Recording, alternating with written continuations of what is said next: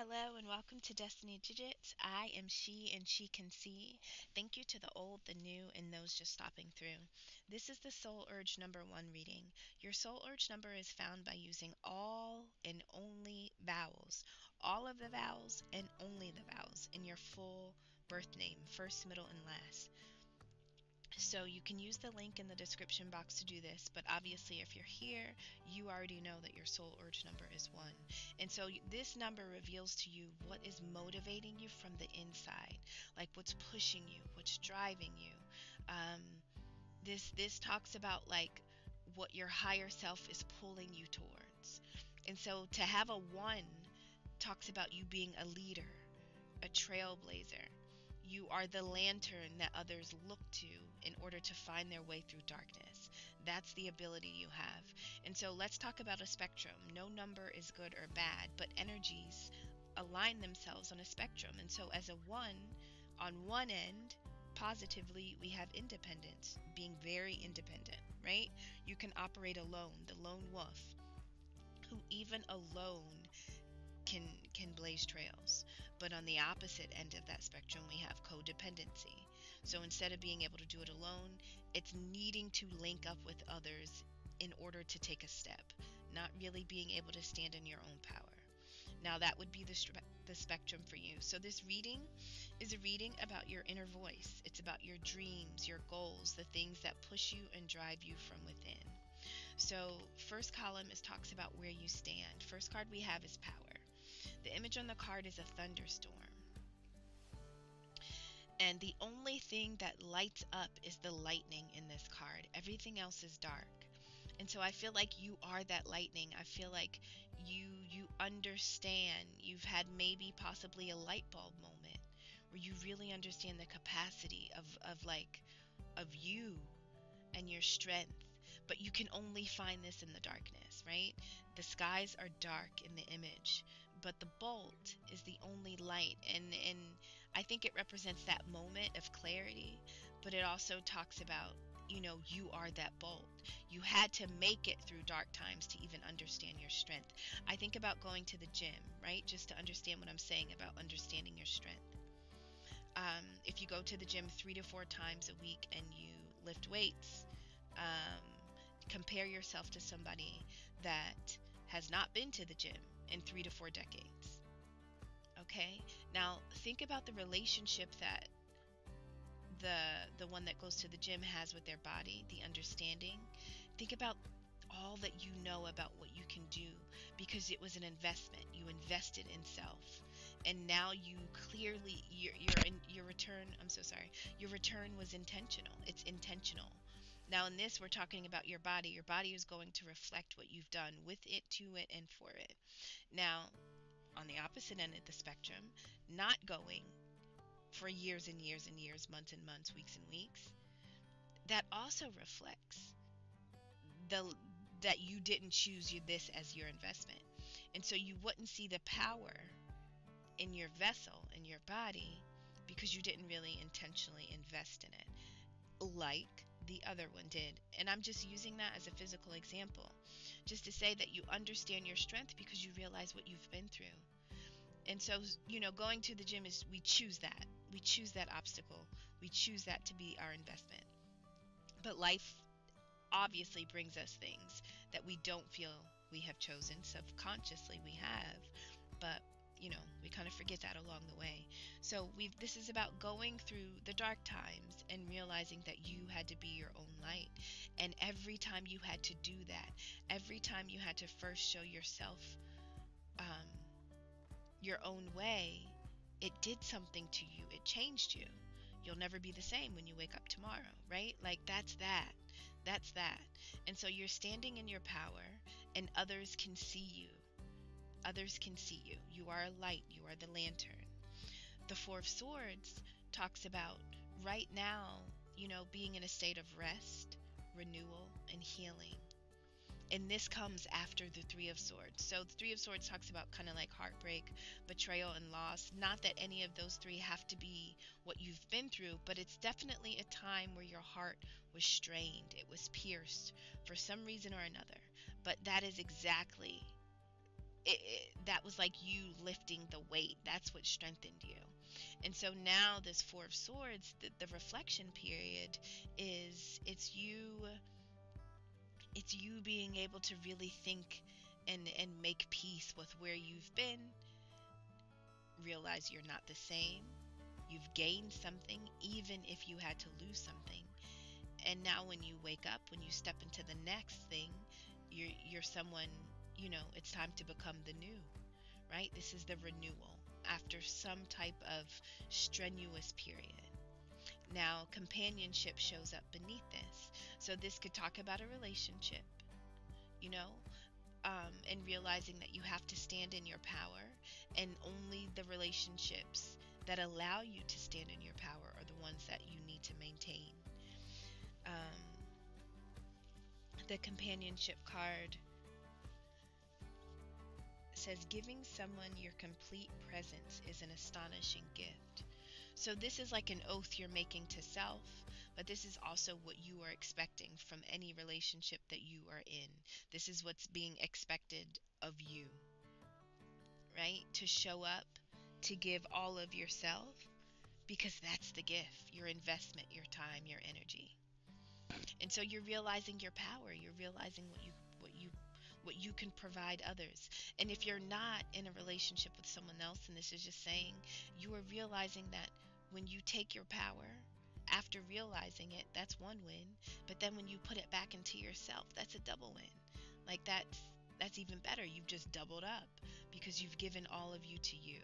So this is showing up in totality for self or another. Next column, card 2 talks about where you're going. We have fulfillment. It's a peach, a beautiful peach.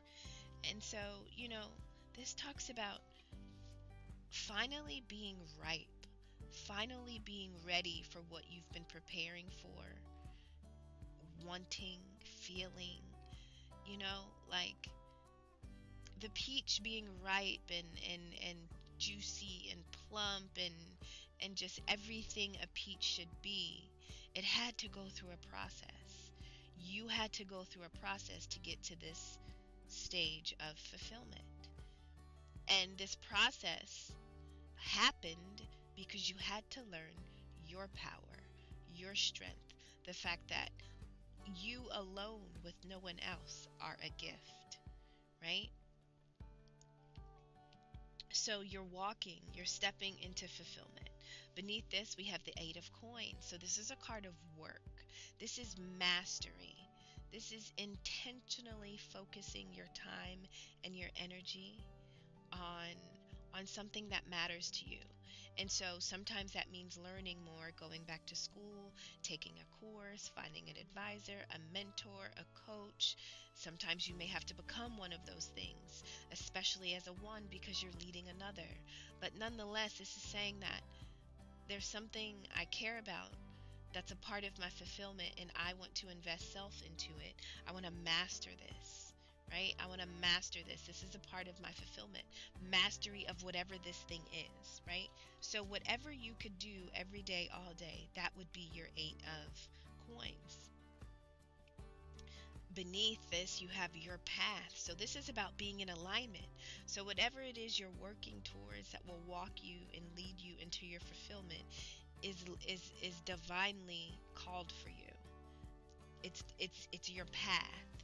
Right? And so you're in your power because you're on your path. It says, Dear Lord, help me trust that there's a plan far beyond what I can see through my fears and illusions. And so even when we can't see the next step, this is trusting that God, the divine, the universe, your ancestors, this is trusting that your entire existence was created for a purpose. There is an intended path, but it requires you to be in your knowingly, it requires you to knowingly be in your own power, to understand your own value, to understand your own worth in order to walk this path. Right? You got to make it worthwhile. You're not going to come back as you again. And so this matters. This totally matters. And so you're on your path, you're in your path, you're in alignment, you're in purpose. And this is about mastering whatever it is your path has called you to do, because it's time to walk into your fulfillment. Card 3 talks about your inspiration, right? So what inspires you to do what you do? And you have the delight card. And the delight is joy, right? What brings you the most joy? This is a real question. What brings you the most joy in life? What makes you smile every time? What do you never become bored with? Right? What brings you joy? Who brings you joy? Is there a place? Is there a location where this happens? Like, really think, ask self, what brings me joy? And so you're inspired by something that just totally puts you in a state of bliss. Now, beneath that is the Seven of Swords. Such a tricky card, right? Like, really, Seven of Swords? We were rocking beautiful. I have a very weird relationship, 11:11 on the time clock, with the Seven of Swords. Like, it just, it gets me. Not gonna lie, it gets me. And so, this is a card of needing to operate behind the scenes for good or for bad, okay? This is a card of strategy. It's about needing to use caution, and really being mindful of why you must be cautious, right?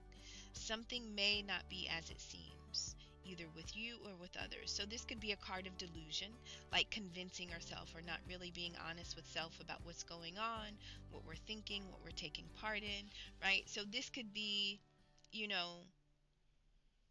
us not really being clear about what brings us delight.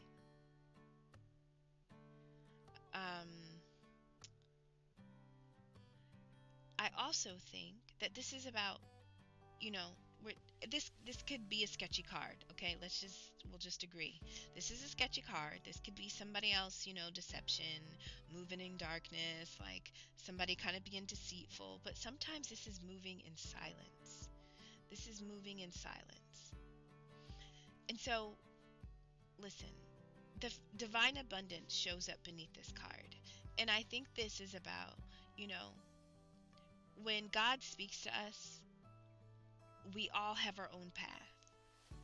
And so your direction, your assignment is yours. No one else has to sign off on it. You don't get your assignment and then go take it to anyone else in your life to make sure that what God said was true. Like, that's not how it works. And so once you know your assignment, and your soul does, this is your soul urge reading. Your soul definitely knows the assignment. Once you know the assignment, this is about trusting it, even in the event that others won't. And so when I see the sneakiness of this card, I think that this is you realizing that, and remember, you're the lone wolf, you're the one. And so you really can't take anybody with you on the journey. It's you anyway. Like, you're designed to be able to lead. That is a singular position. That is a one man, one woman, one person like thing, And so this is, I feel like, moving in silence, but trusting, being able to truly trust the fact that all of this is taking you towards your delight, your fulfillment, right? This is about literally immersing yourself in joy. If joy was a pool, this is about you jumping in it, but trusting it so much so that even moving inside, like, you may have to do it in secrecy. Divine abundance comes up beneath that. It says you're born to align with love's will. Follow the Tao and serve something beyond the ego. Learn to be abundance, not chase it. Learn to be abundance and not chase it. Well, you've already done that, because you understand that you just your presence, just the amount of energy you invest in something is a gift. You're standing in your power, so you already understand your worth and your value. And so once you know that, that really changes the relationships and the dynamics that you have with other people. And not everybody understands you or your assignment, because it wasn't created by them. It was created by the creator, right? And so once you're in alignment, strategy, the way you move may at times need to be calculated. 7 is a number of analyzing, right? It's a number of logic and knowledge. Sometimes you have to withdraw and calculate. You have to really be a few steps ahead. And so in order to get to your joy, you may have to dance a little in ways that makes others think you're going this way, but in reality you're going that way. Next card, next row, talks about our fears, right? And so you literally have leadership, and ones, you're leaders, right? Others are meant to follow you. Every step you take, someone else should be walking behind you, right? And you travel alone. You do. You travel alone, and whatever path or trail you carve out is not only for self, but it's for all those that are coming behind you, right? But for that to come up under your fear, that's you not really being comfortable walking in your power, walking in your strength. That's you not knowing what's on the other end of you going to the gym 3 to 4 times a week. That's you not trusting what kind of body you're about to build, right? Beneath leadership, you have the Queen of Coins, the Queen of Pentacles. So this is about abundance. So you've got divine abundance, and then you have the Queen of Pentacles, right? This is the nurturer, the provider. This is mastery of the 8 of Pentacles. Remember, we had the 8 of Pentacles, which was mastering something that you loved, something that brought you fulfillment. Well, to get from the 8 to the King or the Queen, you've gotten the throne. You're on the throne. And so I think you're fearful of that seat. I think you're fearful of sitting on that throne. You may not know that is actually where you're supposed to be. That is the position from which you're supposed to lead. You're supposed to be that Queen or King of Pentacles, right? Prosperity runs through your veins. Home and family is where you have mastered your craft, right? Your home is your first business. The way you run your home or don't is a reflection of how you show up everywhere else in life. This is your starting point. Your first co-workers, your family members that share homes with you. And the way you navigate home really matters in how you show up in the rest of the world. And so, listen, we could be a little fearful because, anything that goes wrong in adulting is childhood trauma. Just use it all the time. It works. But it's also very true, because that's what wires our subconscious. And so if you're fearful of your ability to be out front and ahead, and if you don't know that the throne is actually your seat, why don't you know that? Who told you that wasn't? Right? That's going back to everything that convinced you that wasn't actually your position, that wasn't actually your path. Beneath, we have limitless. So who told you that there were limits? Who put you in a box? Who said there was a ceiling? Right? This is about, our fears are about having, this is about taking a leap of faith, which means I'm going to have more faith than fear. I'm afraid to lead. I'm afraid that I won't go as far as I feel. I'm afraid that others won't. I'm afraid that this position won't turn out into, whatever. It could be anything, but it's you not knowing where you're supposed to land. right? And so this is about trusting the journey and not the outcome. And when you know your value and your worth and your strength and your potential, it's a lot easier to trust the journey. Limitless says, see yourself open to receive in the most miraculous ways. The divine can use anything and anyone. Yo, I love this card. It is the card of fair game. A squirrel could bring you a gem. A squirrel? Yes, of course it can. You know, watching a squirrel could provoke a certain thought or flash or, something to come to mind. Just seeing the way the squirrel moves or climbs a tree. Just something. Right? You never know where it's... Okay, that was a reach. Maybe not a squirrel. But this is just saying that, like, I'm open.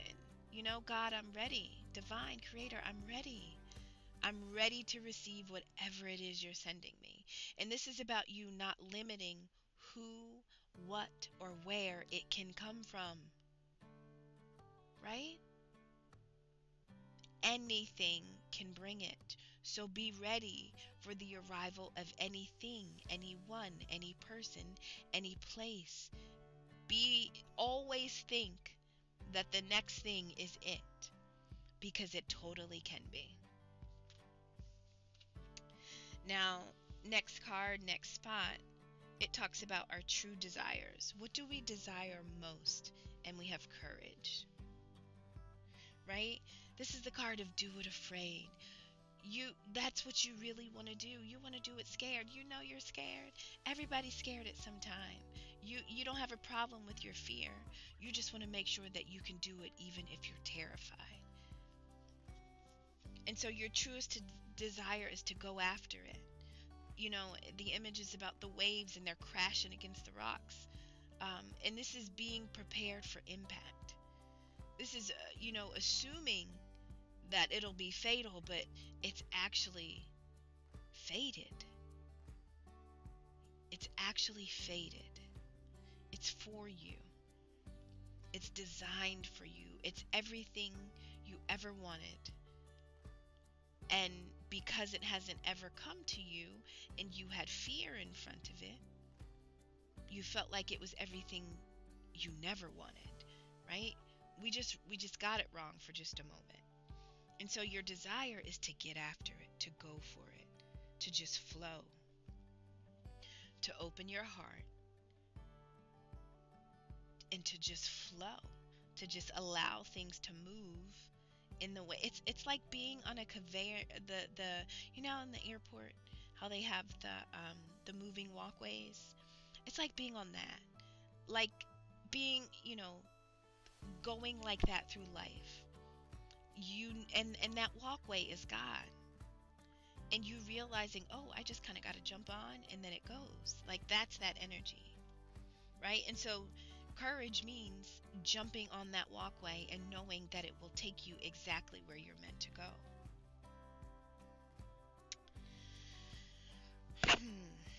So we have renewal beneath this.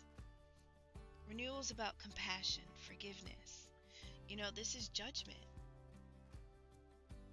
This is saying, all right, this is where I want to go. And this is where I've been. This is everything I've planned. These are all the investments. This is how I've been spending my time. These are the beliefs I had. These are the thoughts I had. These are the relationships I had, right? This is my collection of stuff. Now, looking at everything that I have collected up until now, what is taking me forward? What can I continue to use to plant the seeds I want to nurture and grow into something? And what can be tossed out because it really didn't amount or get me anywhere? Those are people, places, things, habits, thoughts, and behaviors. All of that is being assessed in order to step into this renewal. And if you're carrying people, places, things, habits, behaviors that subtract from you and don't allow you to have that necessary courage, then obviously that can't go forward with you. That's not going to be in alignment. Right? And you have, literally, making perfect sense, divine flow beneath that.